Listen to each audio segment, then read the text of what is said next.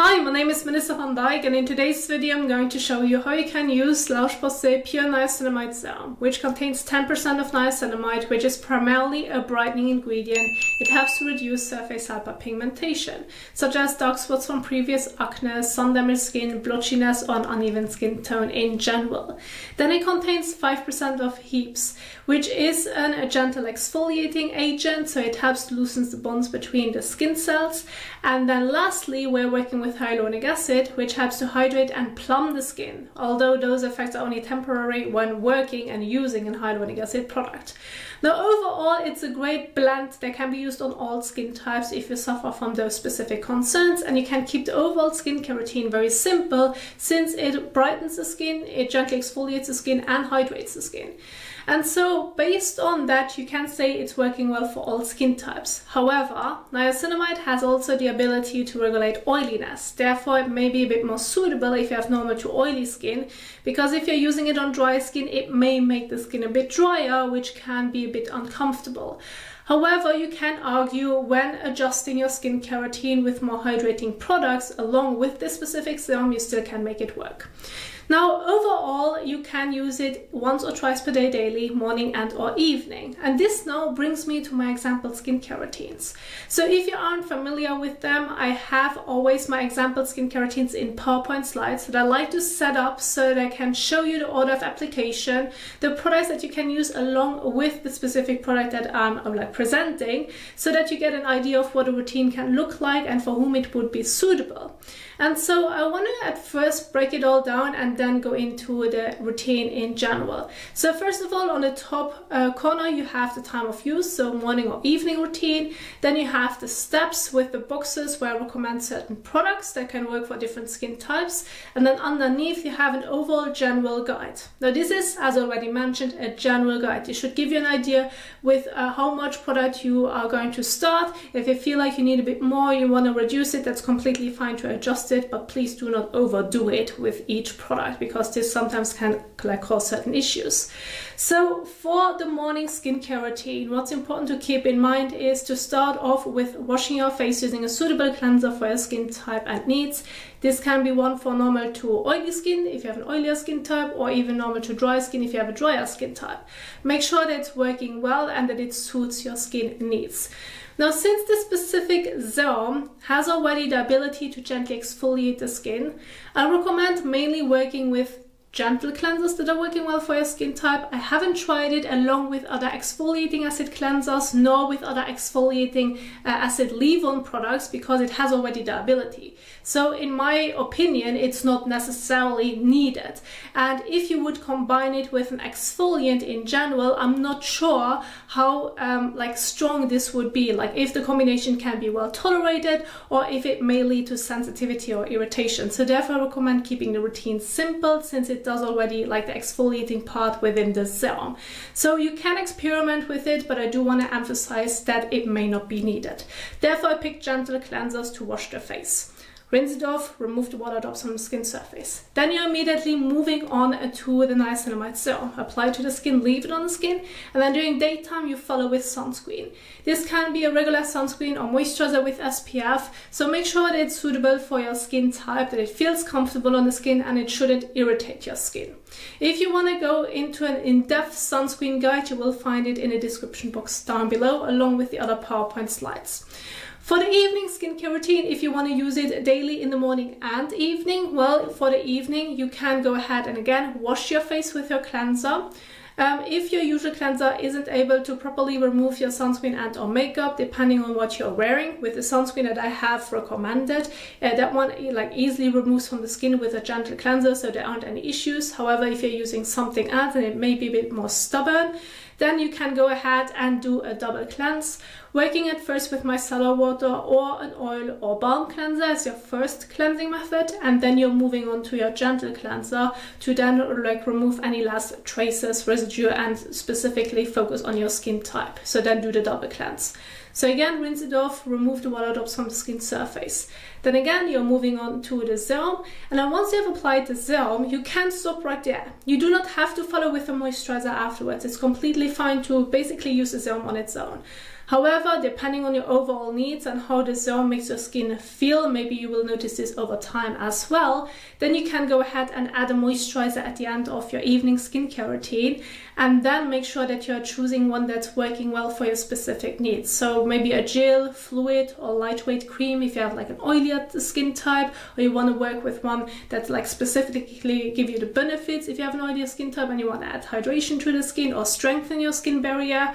Or if you have like a drier skin type, you can look into a cream or lotion that's a bit richer, maybe has some ceramides in it and can help you to protect the skin barrier from water loss. So overall, you really need to adjust it accordingly.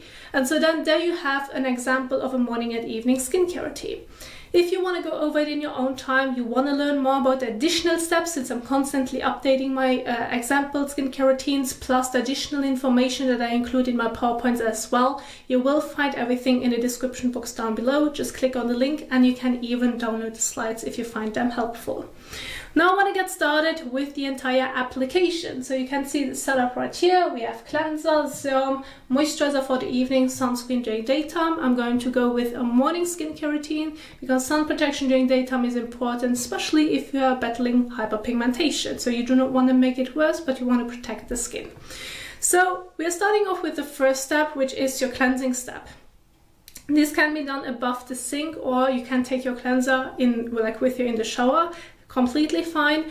Just when doing this in the shower, that's something that I personally like to do myself, specifically in the evening. I find it very convenient and it just makes sure that everything comes off, because sometimes when washing the face above the sink and just using your hands, this may not be strong enough and does not really properly do the job to remove everything from the skin surface, and therefore like doing it in the shower has already its benefits. However, you still can make it work above the sink, and so this is where I usually like to work with a soft and fresh washcloth in between. So my hands alone aren't enough, so therefore I like to use a cloth in between. I'm going to wet it and then really making sure that the residue of cleanser and then in the evening sunscreen and makeup would properly come off the skin. And then there you have it. Then you can remove the water drops from the skin surface by using a towel. So when it comes to the cleanser that you're going to choose, I have a bit more of a combination skin, so I'm going to use Roche-Posay Effaclar like Purifying Gel Cleanser. That's just one example. I have two Roche-Posay cleansers right here. The other one is for drier skin type, more sensitive skin. But what's important is to read on the back of the packaging on how you should use the cleanser. Specifically, if you're working with one that's suitable for dry skin. Most often, general cleansers are being used on wet skin. However, sometimes, specifically with this one, it does also emphasize use it on dry skin, and you can even remove it a dry way. So therefore, please read the instructions on how you should use it. In this example, it is a gel type cleanser. It's a foaming cleanser, so I'm going to use it on wet skin.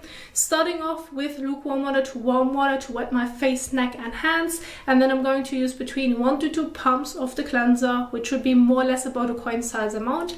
Massage it over my face and neck for about 30 seconds to a minute. Rinse it off, use the washcloth in between, and then we're going to take a towel to remove the water drops on the skin surface. So let's go ahead and do this.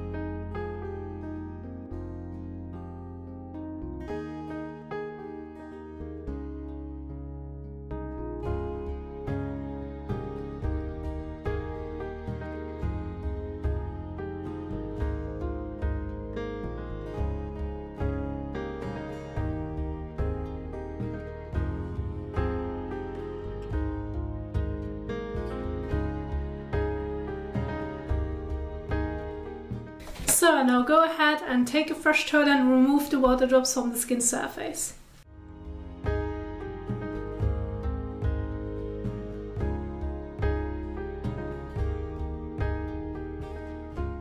So once you're done with your cleansing step, you can immediately move on to the next step, which would now be the application of the niacinamide serum. Now that one has a bit more of a thick jelly type texture, and counting in drops isn't easy based on the dropper, but as a general guide I recommend going with 3 to 4 drops. This should be enough for your face and neck. Now if of course you feel like this is a bit too much, you can reduce it. If you feel like you want to use an additional drop afterwards, well then go ahead and do so. But make sure that you're able to properly blend the serum all over your face and neck, and that it is able to absorb into the skin. You do not need to have a thick layer on the skin surface.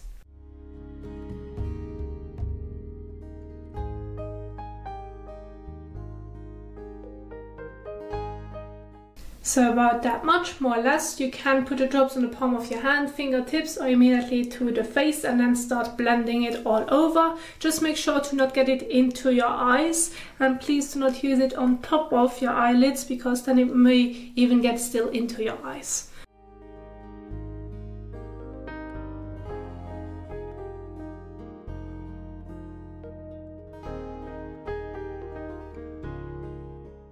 So, and once you're done with the application, you're going to leave it on the skin. There's no need to wash it off. Now this serum has a bit of a scent in it. It's not too strong, overwhelming, but I do want to emphasize that it does include fragrance.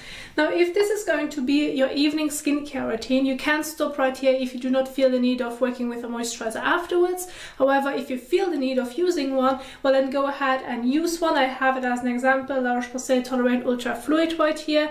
Use about a bean size amount, more or less, to evenly apply it thinly all over your face and neck.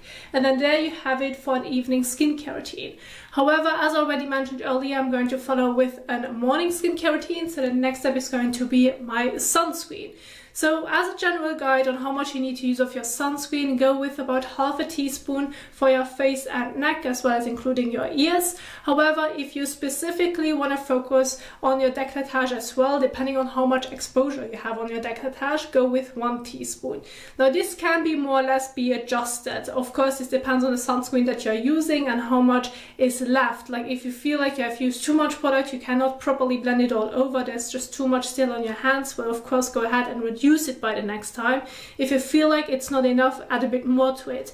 But this is just primarily a general guide. You need to use a fair amount to evenly cover the entire area. And if you're doing this properly in the morning, 10 to 15 minutes before sun exposure, and you usually do not have a lot of sun exposure, this can last you for the entire day. Of course, if you have sweat a lot, you went for a swim, like where the sunscreen really wears off or moves around, you always need then to reapply it immediately after the activity so that you can keep the protection. However, other than that, if you have like a usual day by day where you're not being like for such a long period in the sun, this should be enough. So as an example, I have half a teaspoon right here. I'm going to fill it up so that you can see the amount, and then I'm going to evenly apply it all over. I'm going to use COSRX Aloe Soothing Sunscreen.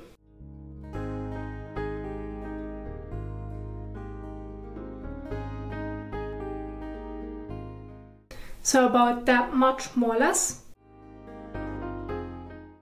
And then blend it evenly all over. Now I'm going to keep my main focus on my face, neck and ears.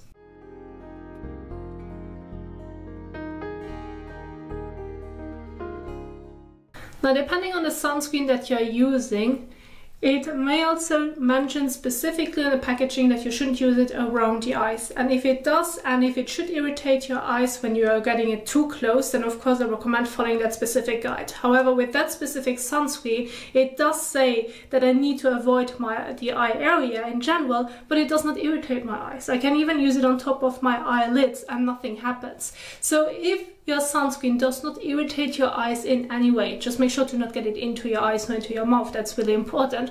But if you can use it around the eyes, be gentle around the eyes, and mainly use whatever is left on your fingers to then go over the eyes to protect it as well.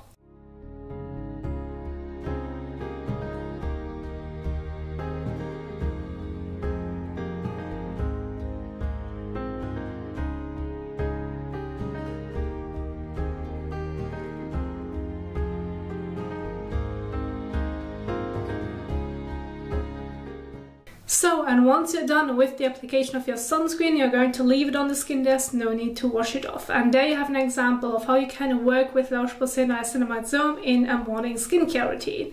Now, I do hope that you enjoyed this video and that you find it helpful. Again, if you want to go over the PowerPoint slides in your own time, you want to see the additional information that I'm always including in my PowerPoint slides, you will find it in the description box down below. Now, if you enjoyed this video, you find it helpful, please don't forget to give it a thumbs up as well as share it. And if you now want to learn more about skincare products in general, you want to see the different applications, I'm going to leave some of the videos at the end of this video, but you will find more of them on my YouTube channel.